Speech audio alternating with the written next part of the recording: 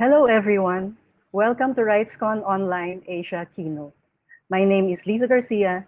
I am the Executive Director of the Foundation for Media Alternatives, an NGO based in the Philippines that advances human rights perspectives in policy advocacy around the internet, its governance, communities, and resources. And I will be moderating this session on Asia Keynote. Now, Asia occupies a third of the Earth's land area and is home to more than half of the world's population. China and India, two of the world's most populous and largest economies in the world, are in Asia. Now, given this region's size, it is no wonder that the cultures, beliefs, language, politics, and economy of the countries within it are very much diverse. Asia also accounts for more than half of the world's internet users, and the number continues to grow. And it is important to mention this because being in the internet and the breakneck speed by which technology is developing are impacting on people's rights, from our civil and political rights, as well as our economic, social, and cultural rights. We have seen how being connected has increased people's participation, allowed many, including the marginalized, to be seen and to have their voices heard, and contributed to the creation of new jobs and livelihood. But at the same time, technology is increasing the risks that people face. We have digital attacks, identity theft, and the like. And side by side with the development of the internet, we have also witnessed the rise of populist authoritarian states, including in Asia. Democracy is under pressure globally. Civic space is under attack. Repressive laws are spreading with increased restrictions on freedoms to express, participate, assemble, and associate. And while new technologies have helped civil society networks to grow, technologies are also being used by governments to control civil society movements and media freedoms, often under the guise of security. So in this session, we will be focusing on the situation in Asia and look at how civil society is pushing back against repression, threats to democracy, and authoritarian populism. Our keynote speaker will narrate to us her inspiring story of resistance and resilience. It is my pleasure to introduce to you our keynote speaker for this session, Ms. Binalakshmi Nepram. Bina hails from Manipur in Northeast India. She's an indigenous scholar, an author, and a human rights defender whose work focuses on deepening democracy and championing women-led peace, security, and disarmament in Manipur, as well as in South Asia. Bina is the founder of the Manipur Gun Survivors Network, the Control Arms Foundation of India, the Global Alliance of Indigenous Peoples, Gender Justice and Peace. And for her work, Bina has received numerous awards, including the Anna Politkovskaya Award in 2018, the Women Have Wings Award in 2016, the CNN IBN Real Heroes Award in 2011, and the Sean McBride Peace Prize in 2013. She was also named one of 100 most influential people in the world working in armed violence reduction by the UK-based organization Action on Armed Violence. And she's also a board member of the International Peace Bureau, the 1910 Nobel Peace Laureate. Ladies and gentlemen, our Asia keynote speaker, Binalakshmi Nepram. Bina?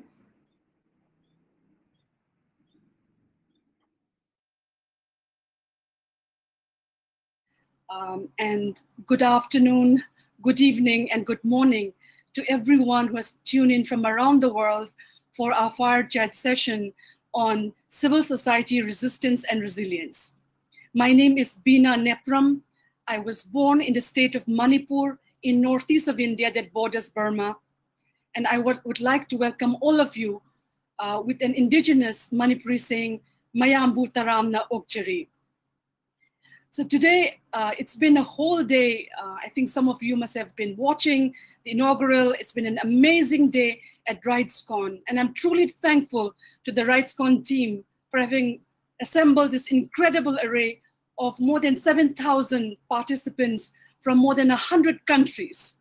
So it is a historic, momentous time for the people of Manipur and northeast of India that you have included our voice in this meeting.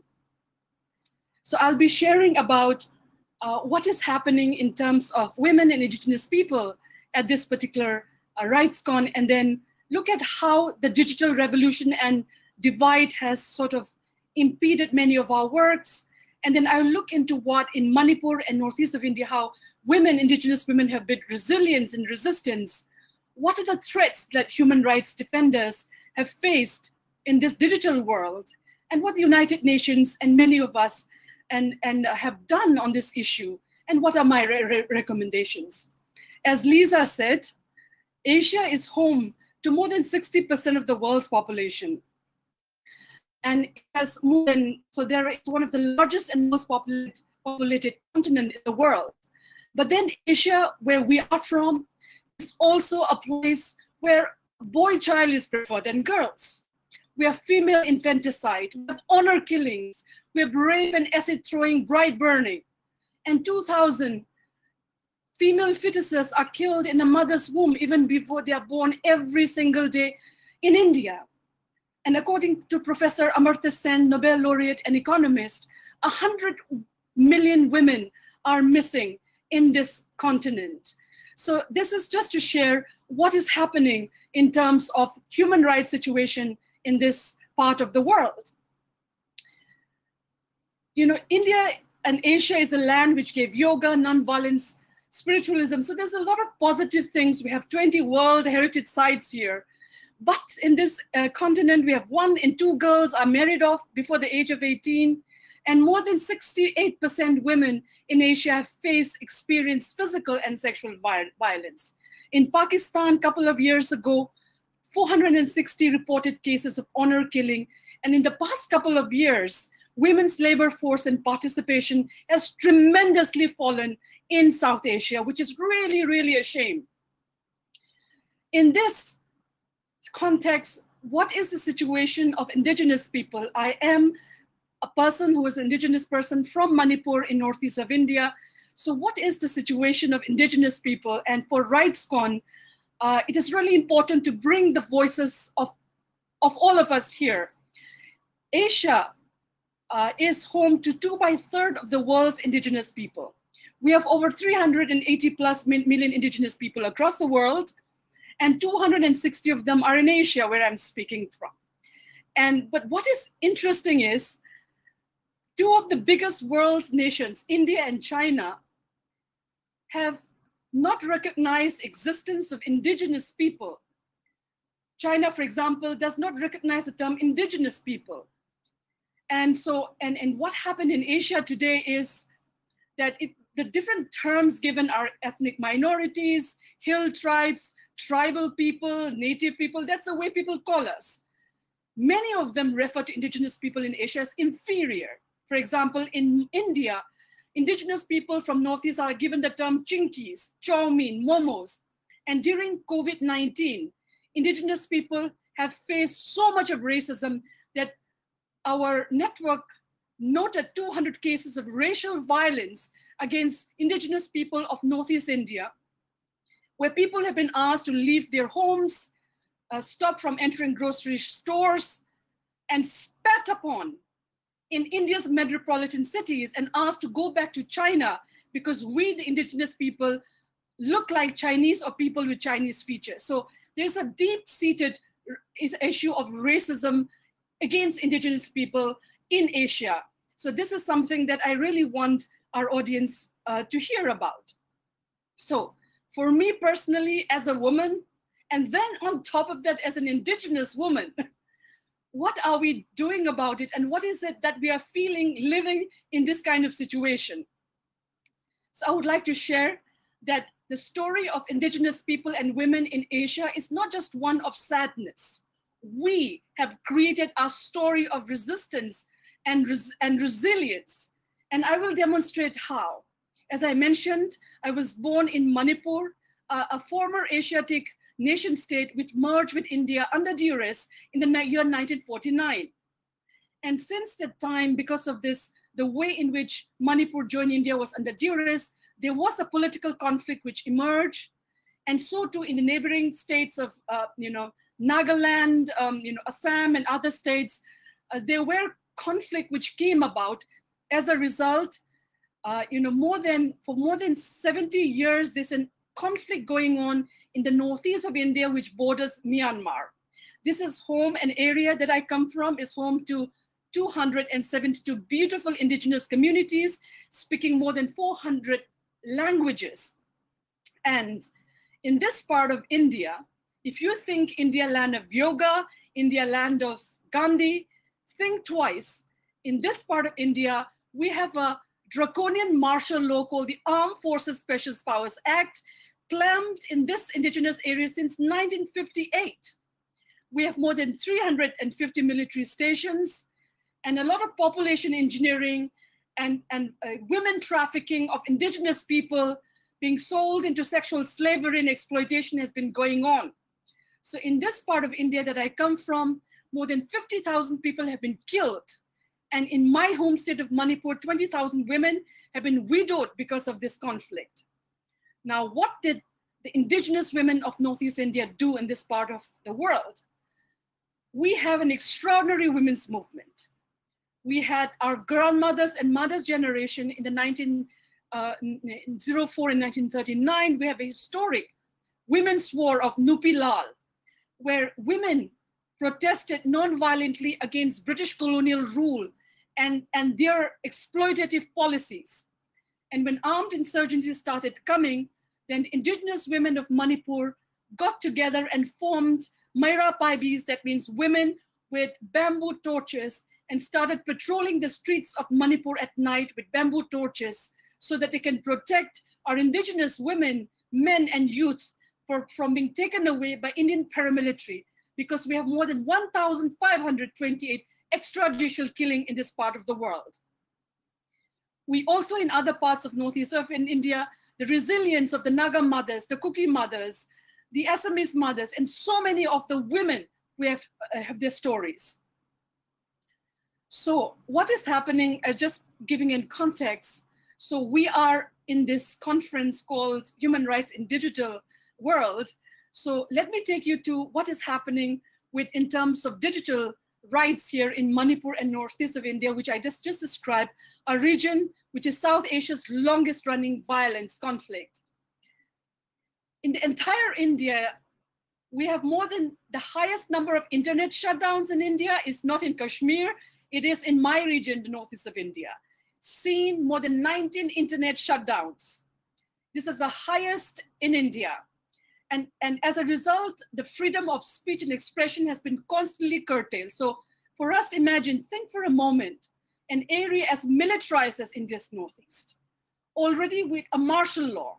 On top of that, you have an internet shutdown. For us during COVID-19, the lockdowns that we have seen lockdowns all my life of 100 days, couldn't go to school, nobody could move out of the house. So this is currently happening.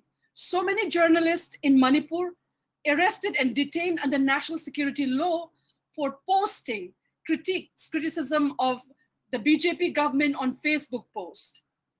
So as a result, freedom of expression absent in the indigenous areas of Manipur and Northeast India, where I come from, because of martial law, internet lockdowns, and now compounded with COVID-19. So this is what's happening, and I'll take you a little bit about the larger context of India, where the northeast of India it is a part of. India is home to the second largest internet user base, and then a lot of IT people come from India, they work in the United States, they work around the world. IT is synonymous to India, professionals too.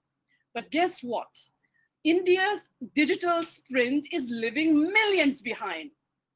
And so for every one Indian who has access to internet, there's another Indian who does not have internet, mostly living in the rural areas.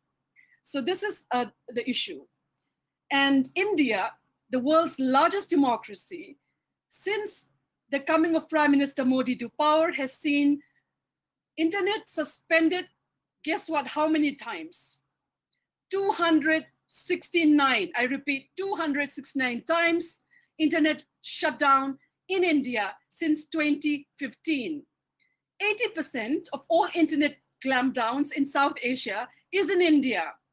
And UNESCO sort of did a calculation and said the loss that India has faced economically due to the internet shutdown is close to $3 billion US. And some of the sessions this morning also spoke about internet shutdowns in the world. And in India, the government can direct telecom companies to shut down services. So that's why in Kashmir, we had more than 200 days of internet shutdown. And as I mentioned, more than 19 times internet shutdown in the indigenous areas of northeast of India that I come from. Now, what is the situation of women in this digital India? I would like to say digital India is no country for women. So in India, we have, it's as a woman in India, as indigenous women in India, there are so many things which have improved, but at the same time, there are so many challenges that we face. India has more than 100,000 pending rape cases.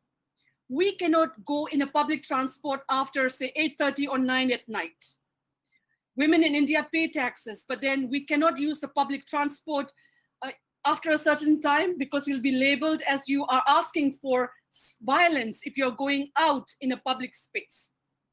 So in such a country, what is the situation of women and in the digital world here?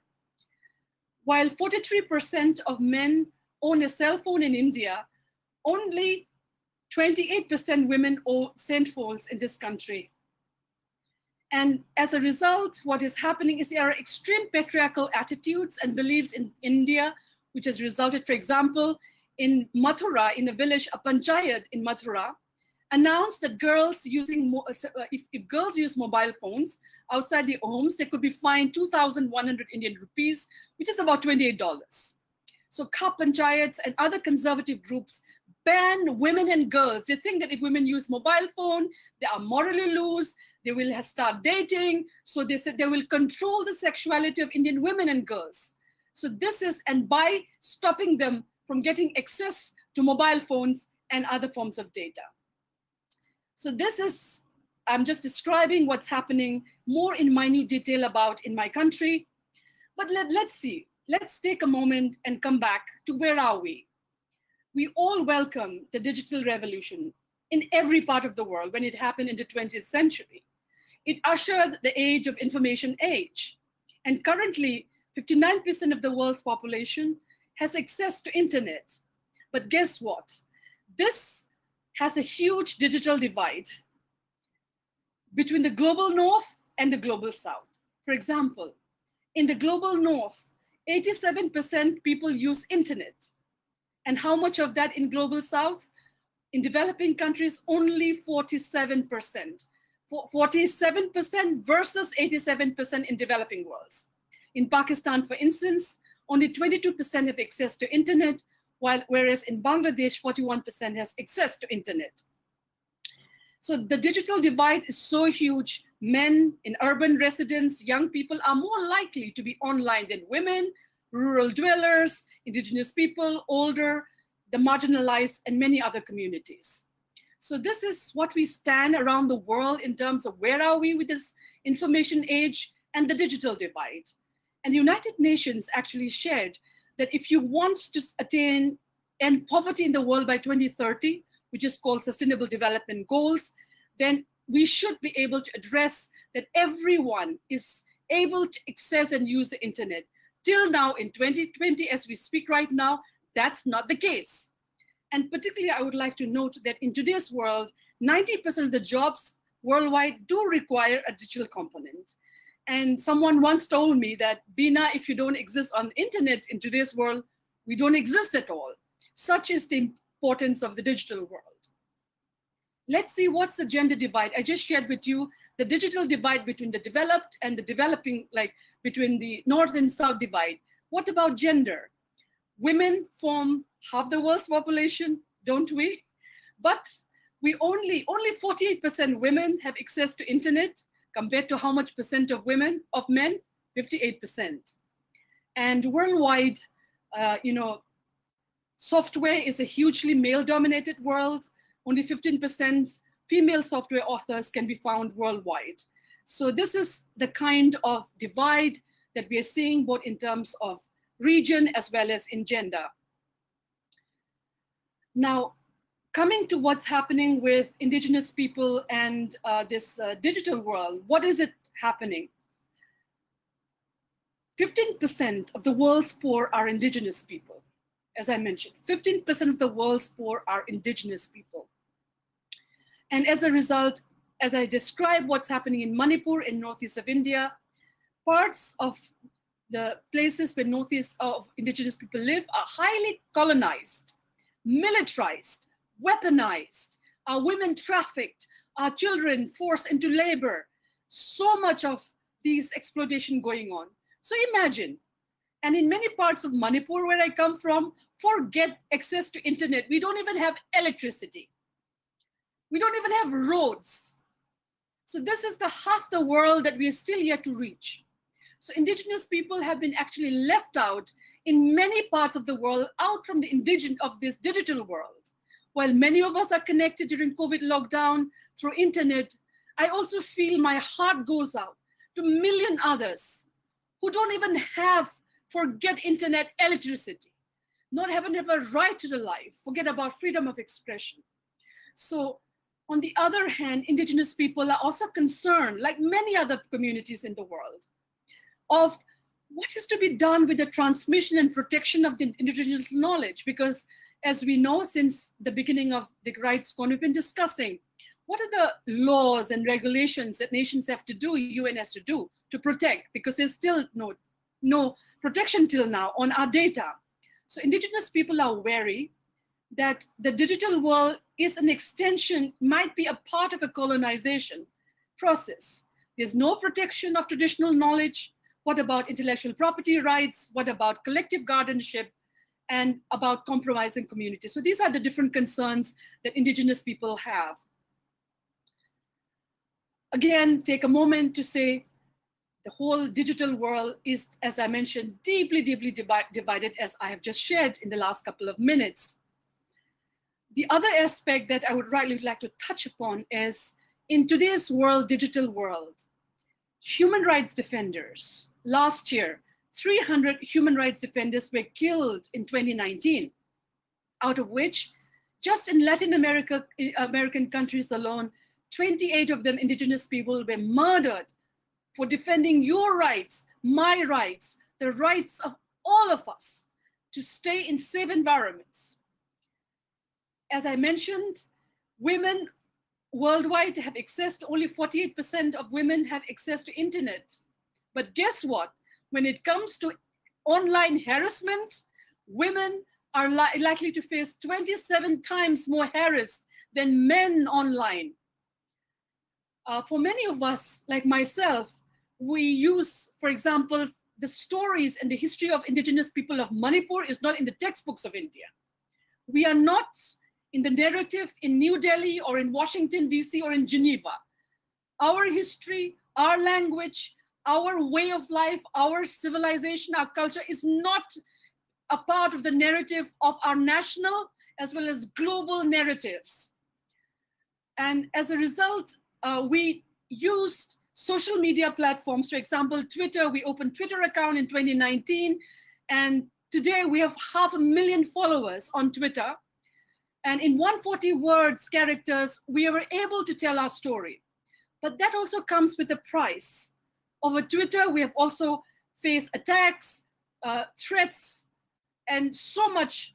A couple of years, 2 years ago, I personally faced a lot of violence on Twitter, where I've been called a secessionist, separatist, for just doing the kind of work that I described, ensuring democracy, rule of law, and gender justice in my part of the world. And of late, in different parts of our country and the world, governments have been targeting human rights defenders. There have been cyber threats and trolling going on, which all of us who are tuning in today have seen. So cyber threats and a monopoly of strategies used by government authorities or non-state bad actors to be able. Websites have been censored, fake accounts created, And so all of these are happening side by side. And I'll come to personal data now. A couple of months ago, Prime Minister Modi spoke in Texas, and then he spoke about the new oil of the digital age. What is the new oil of the digital age? Anyone here? The new oil of the digital age is the data of you and mine. Personal data is the new oil of the digital age. How sad it is that in 2020, so much of knowledge out there in the world, we are connected at our fingertips by just a click of a button. At the same time, we have lost it all. We don't have privacy anymore. And these personal data have been misused and collected. The fundamental human right enshrined in the Constitution of India, enshrined in the Universal Declaration of Human Rights, all of this have been taken away. In the digital sphere, human rights defenders have been put at a heightened risk because of the way our data has been stolen. Attackers can take away our data and use this to attack us. And this is what is happening. And as I mentioned, and I really love the campaign of Access Now and Keep It On campaign, in which it says as countries face internet shutdowns, must we work to ensure that we remain connected, be able to exercise our fundamental human rights, including the right to access information and express ourselves every single day. Democracy cannot run if our voice is silenced. Resistance and resilience is a part of a good democracy. And shutting internet shuts our decision-making power and our freedom of expression. And this is what we got to end together. So, and in terms of the gendered implication of all these challenges, as I mentioned, that it is really important that we got to involve technology, which can be a powerful tools, as I mentioned, for women and girls and people of other gender to become activists. We can use, there are good sides of technology that we can also make use of. In fact, as I mentioned, 90% of the jobs worldwide already have a digital component. And if you bring 600 million girls and women online, it could boost global gross domestic product by a whopping 18 billion US dollar. So when we are arguing for gender inclusion in the digital space, it is important that we are doing it to be able to, all of us, that we could be beneficiaries of a global progress, and not that only 1% of the world owns 99% of this globe currently, which is happening. And for us, the indigenous people, what is the way forward? As I mentioned, indigenous people are distinctly disadvantaged with regard to digital information, access and distribution.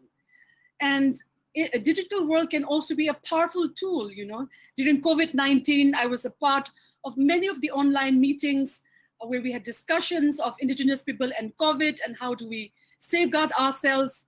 But then obstacles to connectivity remain. As I mentioned, there are so many parts of the world which are not connected by roads, by electricity, by internet. So there is, all of these challenges still exist. And in fact, Jack Panashi, he's from Labrador, once said, in order for our children to participate in an equal level with leaders of the future, they need to have the same access and training with computers and the internet as children of other cultures. So it's really, really important. And to end with the last few words, let us think, you know, I call United Nations as our grandparents. If our nations are not doing the right thing, let's go to the United Nations. So what does the United Nations do? And in fact, for indigenous people, access to technology, as early as 2001, United Nations General Assembly Resolution 56-183 endorsed the holding of a World Summit of Information Systems. According to this, there were two important meetings held in Geneva in 2003 and in Tunis plan of 2005. And in this, it was very clear that in the evolution, it was declared at these forums that the evolution of an information society, particular attention must be given to the special situation of indigenous people, as well as the preservation of our heritage and our cultural legacy. And then following these two important meetings, that's why the importance, when we build resistance and resilience, global solidarity is an absolute must. And so civil society coming together, indigenous people came together for the first global forum and the Information Society in the year 2003. So this was, supported by the government of Canada and others. United Nations Permanent Forum on Indigenous People was a part of. And so as a result, they had an adoption of the Geneva Declaration of the Global Forum of Indigenous People and Information Society. So really kudos to the Indigenous people who formed. And then an International Indigenous ICT Task Force was formed. So it continues to pursue the mandate of ensuring inclusion in the digital age. So my final words are recommendations. So here we are in 2020. We are here at RightsCon, grateful to Access Now for the fantastic work they've been doing over the years on digital, human rights in the digital world. It's so important that we got to engage the United Nations in this. We need, as many have stated before, an annual digital gender equality report is needed, I feel. And then we need to foster policies and projects and approaches to this digital, which are developed by including women and indigenous people. Do not speak for us, about us, without us. We've got to involve indigenous people, find out where are the indigenous people in our countries. Do not make us as tokens in your decision-making when you make digital policies. And we need, as I mentioned, to expand internet and wireless technology. And nations need to have their own digital set of strategy and e-strategies. We've got to evolve them because it's a very important part as nations adhere themselves to Sustainable Development Goals by 2030. National digital strategy is a must for including and ensuring that no one is left behind. And I'll end with this beautiful quote. And this was actually UNESCO stated a couple of years ago, in which it said, the rise, which is really important, okay? We are connected by a click of a button. We are having this global conference right now, but let us not, sort of confuse that, as UNESCO said, the rise of a global information society must not overshadow the fact that it is valuable only as a means. So global information society is a means to achieve genuine knowledge societies. In other words, information communication technology are recognized, we recognize as knowledge generating tools, but I repeat, they should not constitute knowledge itself. And I end with the wise words of Chief Joe Shirley of the Navajo Nation State, in which he said, information is not wisdom. Information is without value if it is not available to those who need it. Knowledge combined with the wisdom of our peoples is what creates true opportunity. This is what we call upon nation states, the United Nations, and the global civil society and the global digital world to include the voices of women and indigenous people. Thank you so much, Yam Nungaijere, and thank you so much for giving this platform and for listening to us. Thank you. Thank you very much, Bina, for that wonderful keynote message that you delivered. That was actually a lot of issues for us to chew. And I think the issues that you mentioned, they're happening not just in your part of the world, not just in Manipur, but also in other parts of Asia, in other parts of the world. And it was quite disheartening to note that the situation of indigenous peoples, not just in your part of the world, but also in other parts of Asia, the discrimination, the repression, the trafficking that's going on, and the status of women. We really have to do something about it. Because as we know, whenever there are conflicts, in conflict situations, even in emergencies such as the COVID pandemic, it is always the women who bear the brunt, the women who bear the consequences, and the women who have to take case when something happens, when tragedy strikes. And yet, in many parts of the internet, being connected is very much helpful. And yet you also mentioned that in many parts of the world, there's still a digital divide that exists. And this is very stark when you zero in on the sector of women and indigenous peoples. So, Bina, uh, maybe why should we include, why is it important that women, especially the marginalized ones, indigenous peoples, why should they be included when why should they have access? Why should they be included in the internet? And uh, how can technology be used? How can this access be used to empower women? Yes. Actually, the question would be, why shouldn't we be included? As I mentioned, that women form 50% of the world's population, half the world's population, but only 48% women have access to internet access. And even in countries, as I mentioned, in India, only 28% women have access to the internet.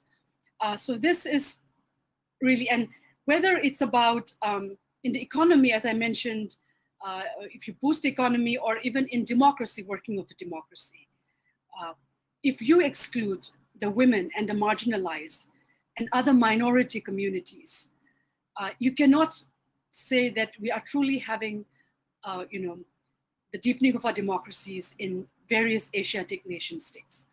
What is really tragic in Asia today is there's a rise, there's a backsliding of democracy happening all around the world, and including Asian nation states. There's a rise of religious fundamentalism, religious conversion happening in many parts of South Asia, in Pakistan, in India, and other parts, where there is fundamental ways of using religion as a means to build nationalism. That's why in India, a lot of internet shutdowns happen during the time of the protests against the Citizenship Amendment Act. And what does this act say? And as well as the National Register of Citizens. These were two really discriminatory policies which was brought about by the Modi government, in which under the National Register of Citizens, it was said that you have to show documents to prove that you're an Indian citizen. And this exercise was done the past couple of years. So imagine, think for a moment, today, whichever country you're watching this RightsCon Fire Chat from, if today, even if you don't have passport, you have your identity cards, yet the government of your country comes and tells you, prove that you have ancestry records from 1971 or 1950s. Prove that you and your ancestors voted in the last 30 years in this country. And if you do not have documents to prove that you can vote, then you are registered as a foreigner in your own country. This is what happened in Assam, in northeast of India, in which 2 million people were left out of the National Register of Citizens. And we did an analysis of who were left out of it. And we found out that 69% of the people left out from the National Register of Citizens in India were women. I repeat, 69%. Because in Asia, in South Asia, women are the properties of their fathers, of their brothers, or their husbands, or some male member of a family.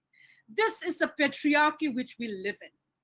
And as a result, when a woman gets married, then except for her name and the clothes she wears, there's nothing that she can call her own. Forget documents. Forget documents. So as a result, in the human rights in the digital world, if we do not include the voices of women and indigenous people, then we cannot say we are living in global democracies.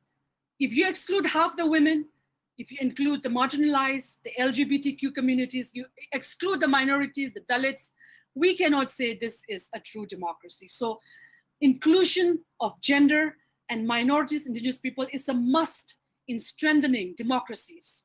And the digital world can help. You can help.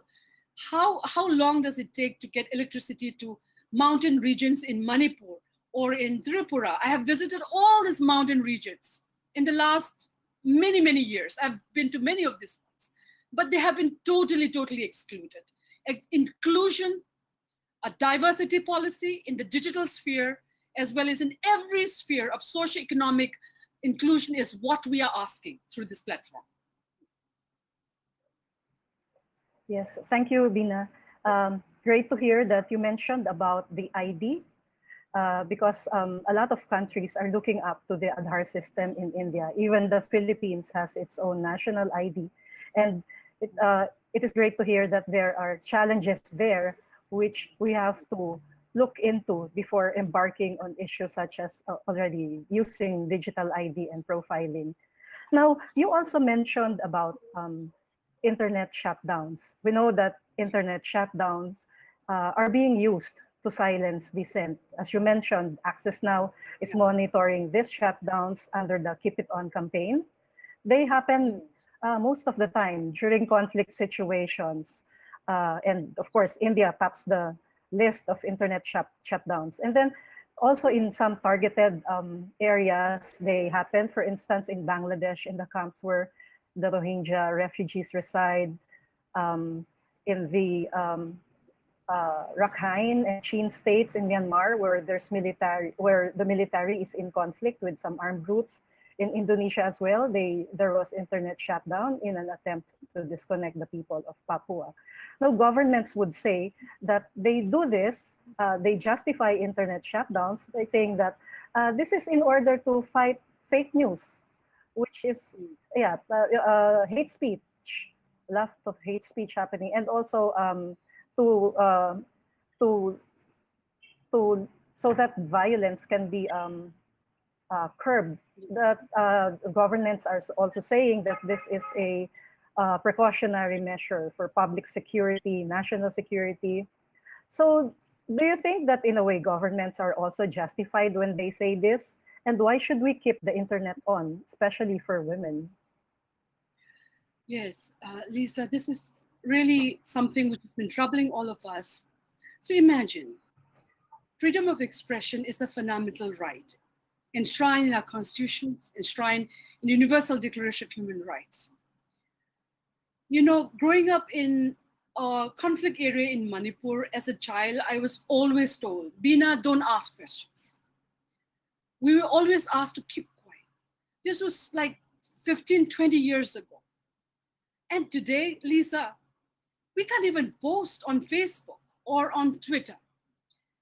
In Manipur, journalists have been arrested for a Facebook post. We can't express. Freedom of expression is completely scuttled. And as I mentioned, since Prime Minister Modi came to power, India being the land of IT, so many IT professionals, even then, we had 259 internet shutdowns since the year 2015. So this is a great tragedy for India as a nation state, as well as many other nation states who think that what are nations made of, by the way? Nations are made of people like you and me. You can rule and govern a nation well if we listen to each other. We express ourselves through our writing, our research, our posting, and of course, in today's world where a lot of, as I mentioned, it is not poor people have access to troll armies. Who pays to do the trolling? Who pays to do all of these threats? I mean, it requires a strategy, someone organized to do it. And nation states have been doing it. This is wrong. And we need to tell them squarely in the face that we can't. And we have a very interesting example in Assam, where the government of Assam actually shut down the internet, and it was the Guwahati High Court who ensured that the internet ban is lifted. So we should litigate, we should work with lawyers, we should ensure that our freedom of expression is protected every single day. Right now, it's being taken away. And in fact, can you imagine the beginning of the digital age, which is the information age, and today in 2020, we are discussing disinformation, from information to disinformation. We have to know and ask as experts who have created this, how did this come about? Who is responsible? It is not people like me or the marginalized, indigenous. For us, all we are doing is to deepen democracy, ensure rule of law in our villages, in our regions, in our nation states. And we are being threatened repeatedly by just doing the right thing because of what I call the criminalization of our democracies is happening. And when we discuss human rights, a digital world, we should also realize how important it is to look into these aspects while we do other human rights, how we ensure that kleptocracies, it's not democracy anymore, it's kleptocracy, which is now ruling the world.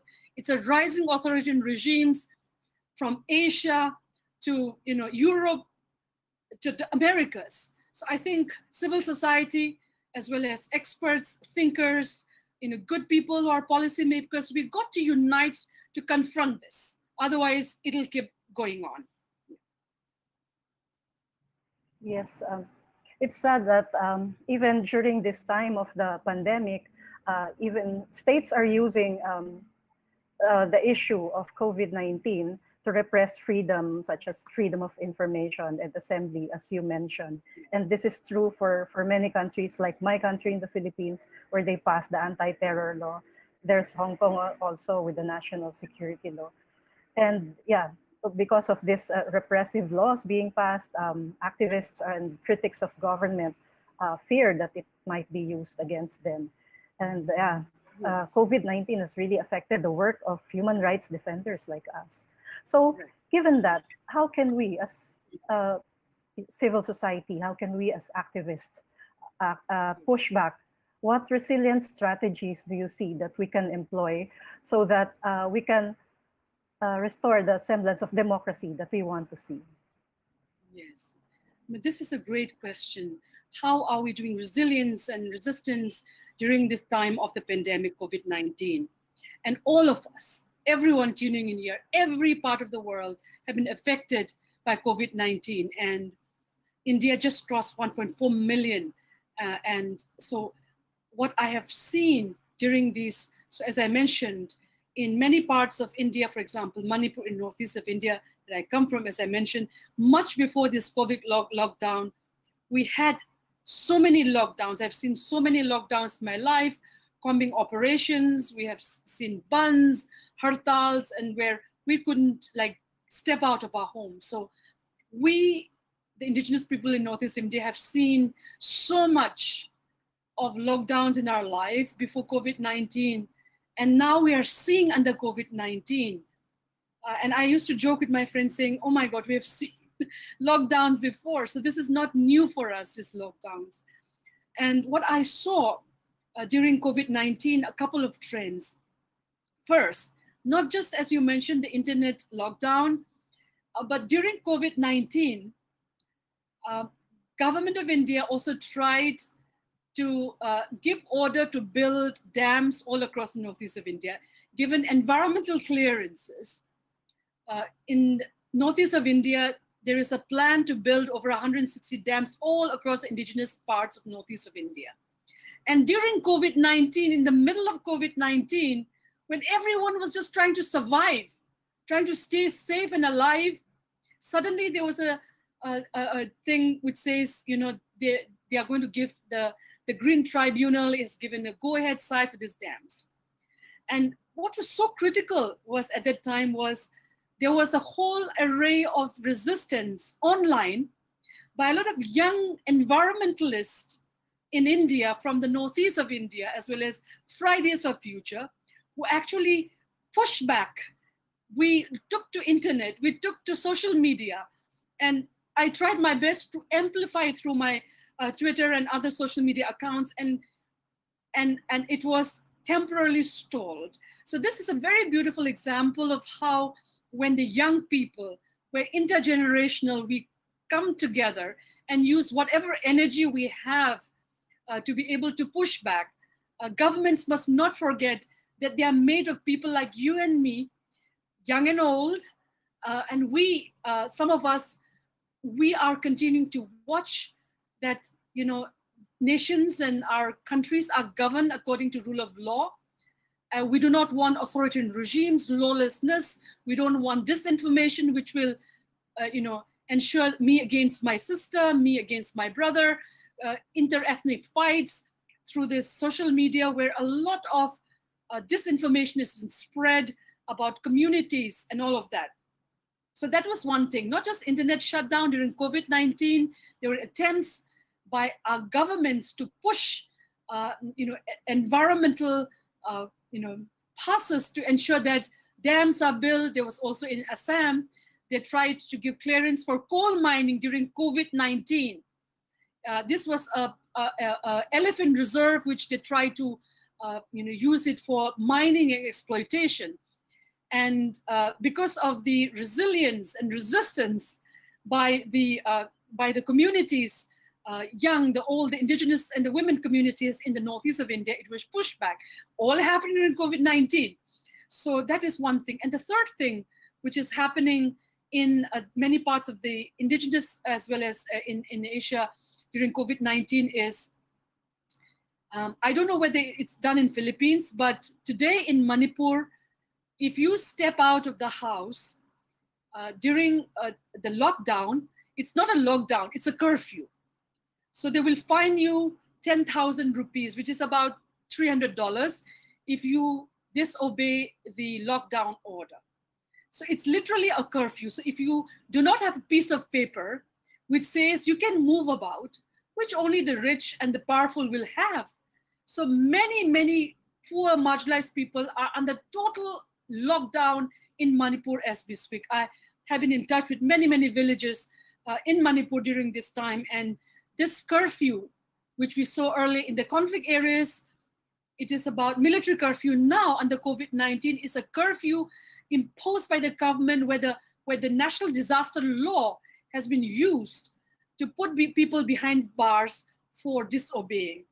And one of the funniest thing which happened last 72 hours was a state of India, I think Jharkhand, said that if you are found without a mask, you would be fined 100,000 Indian rupees, which is about $1,300 US for not wearing a mask. So on one hand, the fault of the government, which did not put India on a proper lockdown initially. We were busy clanging pots and pans, but we did not have a scientific approach towards handling COVID-19, resulting in millions of poor migrant laborers fleeing India's metropolitan cities, walking for days, months to reach their villages.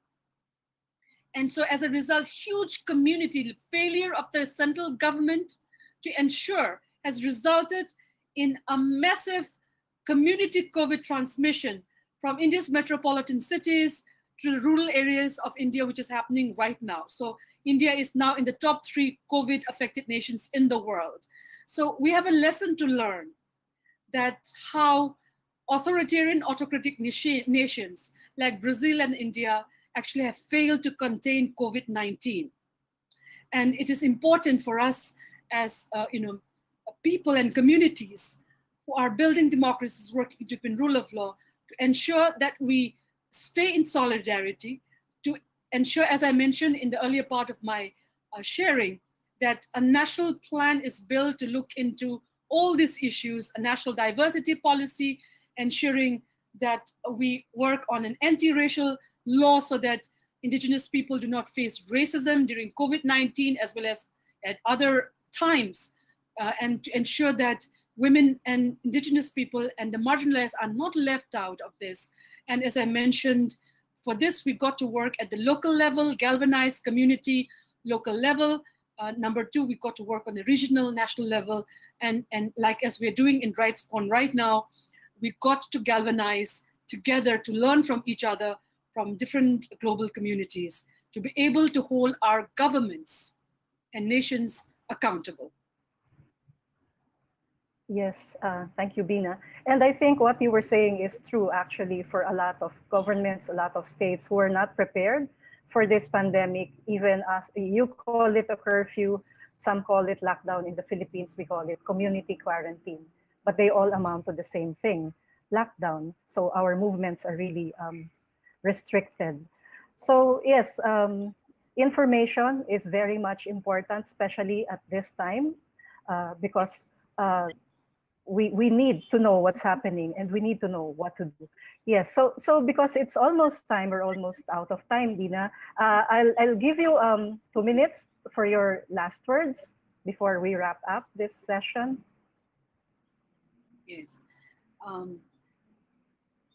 First of all, just to thank you, Lisa, for moderating this Asia keynote.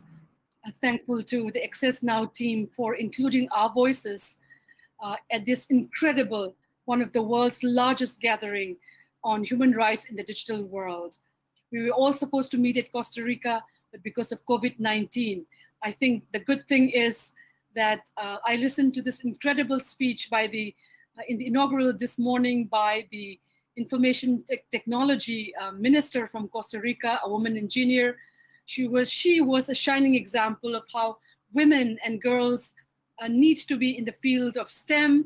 We need to get more into, be more software engineers. We got to get into, let's not leave tech to men, okay? Let men enjoy cooking.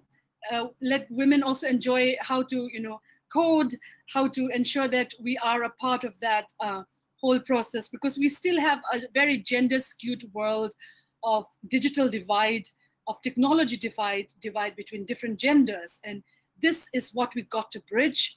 For that, as I mentioned, we need a digital policy for all of us to make this possible. I work very closely with policymakers in India and with governments around the world, particularly the United Nations, so that our voices are heard. It is so important to prevail upon our nations that we live in a very unequal world today. And we got to bridge that first, and to be inclusive of women and indigenous people. As one of the earliest speakers in the panel said, it is indigenous, the digital world needs indigenous people. Our wisdom, our indigenous knowledge, our way of life will illuminate the digital world if you include us. So in your decision making, in your planning, if not, then we will continue to have protests, resistance, violence. If we have to bring peace to our villages, in our hearts, our minds, our communities, we've got to build inclusive, inclusive, diverse, gender-just world. Without that, we cannot build any world, whether it's digital or otherwise. And this is what I would like to work with all of us around the world to be able to be the change that we wish to see. Thank you very much, Bina, for those wonderful words of wisdom coming from you, a very much experienced activist. And it's really important that we include everyone whenever we do planning, whenever we do decision making, especially women and ITs. Civil society as well, we need them because they play an important part in strengthening democracies in our countries. And we need, of course, the solidarity of other nations, other groups. So there are many things that we really touched on. So there's a lot that is happening in the region, and I'm sure that those who viewed this session have questions of their own also. But hopefully those will also be answered in the different sessions here at RightsCon Online. So on behalf of RightsCon, thank you very much to our Asia keynote speaker, Dina, for being with us, for sharing with us your expertise, your experience, and your insights. It was really a pleasure to have you here. And thank you, everyone, for tuning in to this session. Thank you, Lisa. And thank you, Access Now team.